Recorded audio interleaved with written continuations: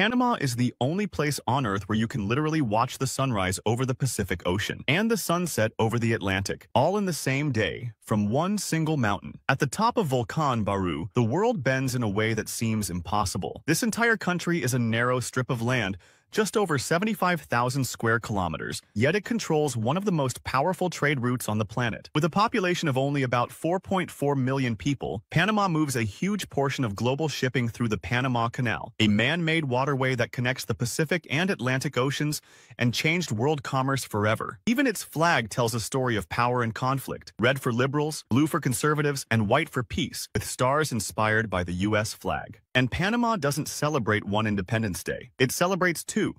November 28th from Spain in 1821 and November 3rd from Colombia in 1903, a tiny country with massive global impact. November 3rd from Colombia in 1903, a tiny country with massive global impact.